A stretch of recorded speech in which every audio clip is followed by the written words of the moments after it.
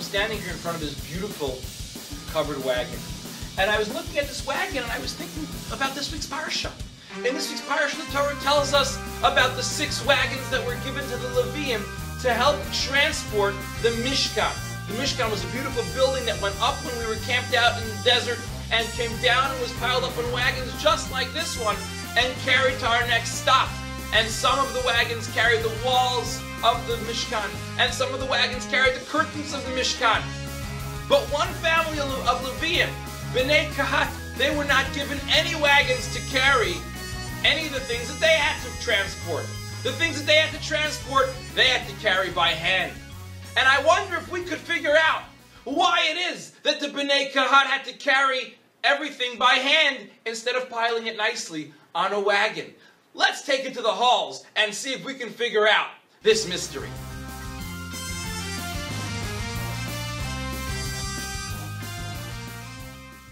Where would you keep an iPad? In the suitcase. Next to my bed. Under my bed so no one would find it. Somewhere where no one could get it. My backpack. In my room. Where would you keep your homework? In my binder. In the trash can. In my folder. Tell my teacher my dog ate it. In my backpack.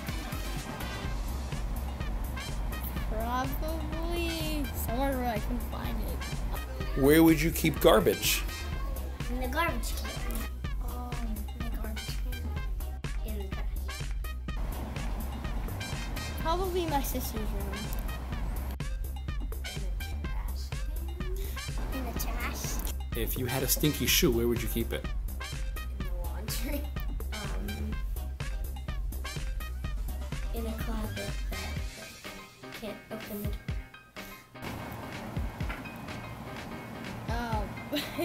Probably my dresser.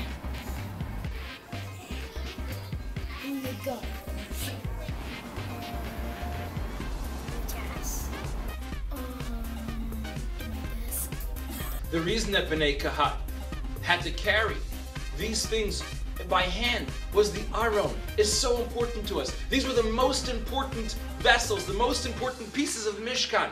We don't just put them on a wagon or drop them in the bottom of our closet or throw them on the floor. When things are important to us, we keep them close to us. We keep them very, very special and dear and close.